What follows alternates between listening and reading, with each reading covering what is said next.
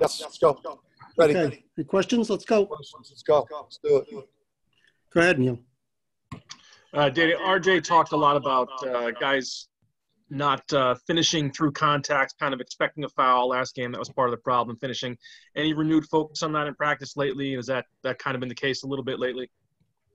Well, you know, it's hard to simulate in the stretch of games that we now find ourselves in, from kind of not playing very frequently to a bunch of games on top of each other, you know, and you know, down to 9 guys for practice, just haven't been able to go 5-on-5 with some of the injury stuff going on here. So, yeah, I mean, if we don't, you know, I think we're one of, you know, we're by far the worst team in the conference at twos, in particular, you know, like good twos, quality twos. If we can't, you know, the amount of layups that we miss and free throws, obviously critical free throws, has to change if we want to be able to win with this group, because our margin for error with this particular team right now is very thin. Roger? Dan, what kind of consistency do you need right now out of RJ? What are the things you need from him every game at this point so that you have somebody that you can rally behind all the time? Yeah, I mean, I think a lot of it's intangibles, you know, just like, you know, intangibles, and he's got to be relentless as a player. You know, he's got to take like he was really, like his matchup with Zagorowski, I think we would have taken that. But there were some plays that, like, he didn't finish for a full 40 minutes. Like, you know, we cut the lead to 2 pretty late in that game. Zagorowski misses a 3 in the left corner. You know, RJ doesn't block him out. He gets his own rebound. He scores in the paint to put him up 4. We can't afford, like, RJ. We can't afford RJ to make that mistake. Like, he's got to be so dialed in that not only does he not make that mistake, but his personality, his leadership, the way he's just driving the team, possession in and possession out, you know, it's got to be at a higher level. Like, the leadership thing on him is what it's about. Obviously, he's got to do like a better job with finishing twos right now. And making free throws at the end of games, but like, it's just leadership and intangibles, I think. Gavin? Dan, you've talked before about the importance of your seniors playing well to be successful. How do you think Josh and Tyler and Isaiah have played, and what do you need for them? Yeah, I mean, we need more out of Isaiah, and we need more out of all 3. I mean, you know, Josh. You know, Josh is at a point where, you know, he's a senior. I'm sure disappointment has set in. You know, that a freshman has taken the starting spot, but you know, he's got to if he wants to make, you know, he's got to make something of his career and of his year. You know, and help this team. He's you know, he hasn't given us much. You know, Tyler, you know, he's got to get better at moving without the ball. He's got to use screens better, and he's got to defend better, because I think his poor defensive play has affected his confidence at the offensive end. And Isaiah's got to be better. I mean, we need, with the people that we have out, we need all conference level play from Isaiah, or else we're going to have a very hard time winning. We need double-figure points, and we need close to double-figure rebounds. So we need a monster defensively, and he's been okay. He hasn't been what we need him to be with what we're dealing with the injuries. Sean?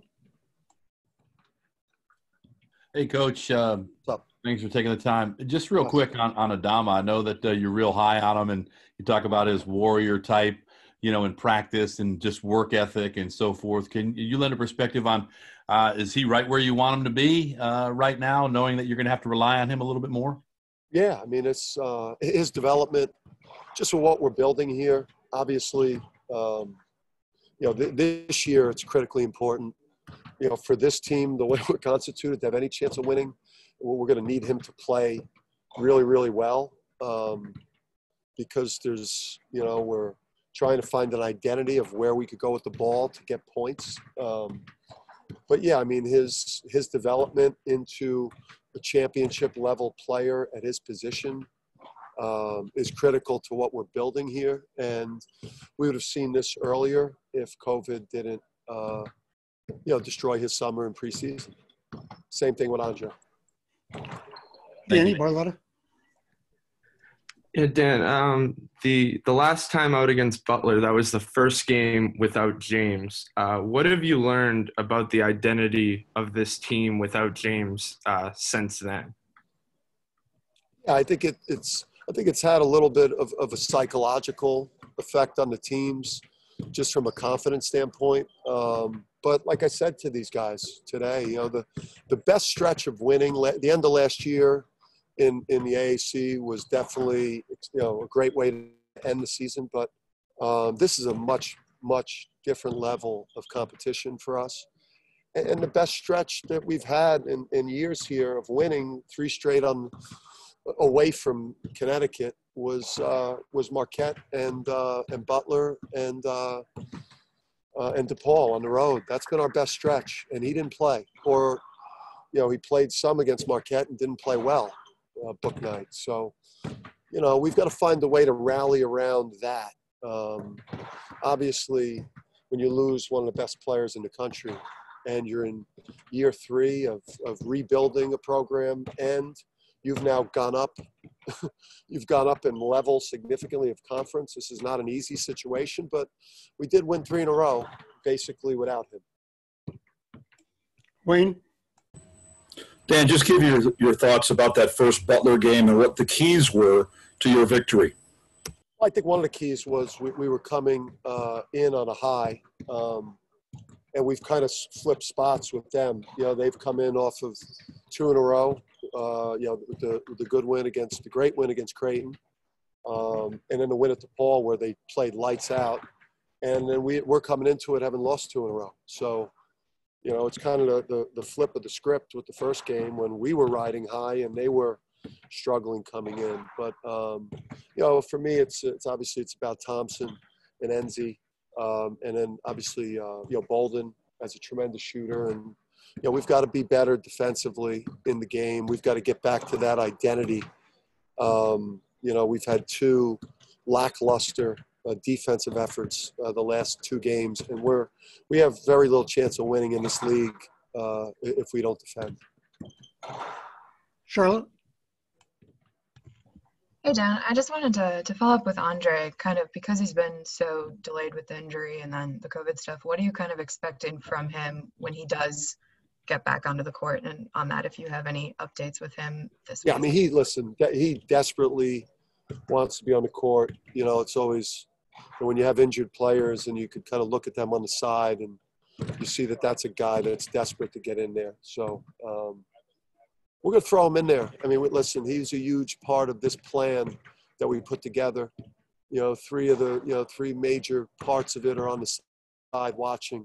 So when he gets in there, we're going to give him the same opportunity to develop that we've given Adama and invest in him. Bill Paxton? Hey, Dan, is there, with Jalen Gaffney, think he tweaked his ankle or something on Saturday? Anything with his injury? Or is he good to go? No, he's good to go, and we need more. And I'll say this, unless you start to see like a 22 to a 25 minutes next to his name, we're going to continue to have issues, particularly offensively. We need him to be in that 22 to 25 minute range because he's a guy that on a team that doesn't have a lot of playmakers on offense, he's a guy that has some potential to make plays. He's fine. Thank you. Mike Crispino? Hey, Dan, do you anticipate that teams will do what Creighton did with Whaley? It looked like they're laying off him, daring him to shoot the 3 at the arc, and to his credit, he's made some. But is that something you think you're going to see more of? Yeah, I mean, that's what makes it hard in today's game, playing two bigs. It makes it challenging. And he's got to step in and shoot it with confidence. And then if he's not going to shoot it, he's then got to get into a quick pass, follow ball screen or a dribble handoff, because if his guy is sinking in the paint, now if he gets into a screening action quicker or something with a ball screen, now that defender is in the paint, now will be late getting to obviously the handler or the offensive player coming off his screen. So he just can't hold the ball, man. Shoot it or continue to play offense. But you just can't kind of shot fake air. Gavin. Dan, you talked about your kind of your struggles from 2-point range. Are you happy with the shot selection? What do you think of that? Yeah, I mean, you go back and watch film, and you look at the analytics. We're I think we're worst in the league in quality twos or good twos. We get really good shots. It's painful to watch. The day after in games that you lose by small margins and you just can't convert around the basket, or you can't convert quality looks.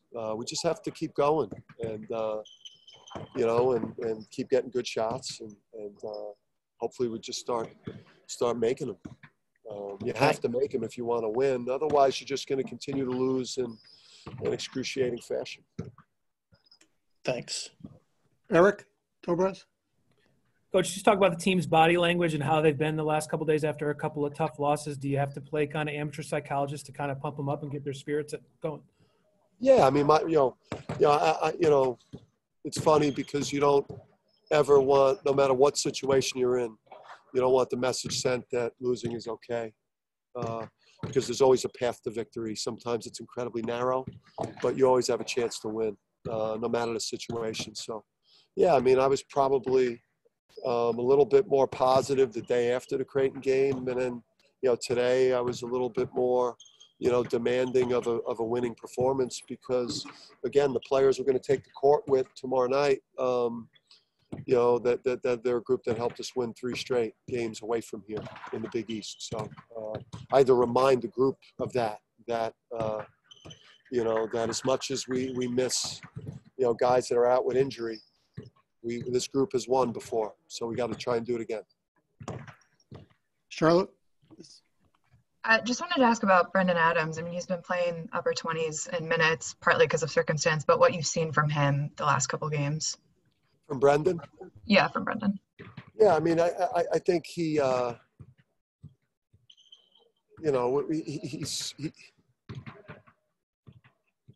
we need Brendan probably to play with a little more offensive confidence here, and not and just be rock solid defensively and on the backboard. I think that's I think we've got to try to get close to double-figure points and just rock solid play on the glass and defensively. So we got to try to, he's got to deliver that for us. Okay, Dom. Dan, not having the numbers that you normally have, the fresh legs to run in and out, how much is that a factor in the defense in the second half? That you just don't have to, because the way you like to play, you need numbers, right? No, it's had a big effect, and it's the effect also is, like guys are making mistakes or getting driven or scored on, and I want to take them out of the game. Guys are making defensive mistakes that normally would get them on the bench, and they're being allowed to play through it. And that's where when your depth takes a hit, that's where your defensive end of the court is gonna take the biggest hit. And losing one player or 1.5 players in that rotation kills you when you're building things around defense. Okay, Wayne. Dan, you said last week one day that you backed off in the energy scale to hope that the players would pick up on the energy. Have you continued doing that? Have they gotten the message? Have they been better at energy this week?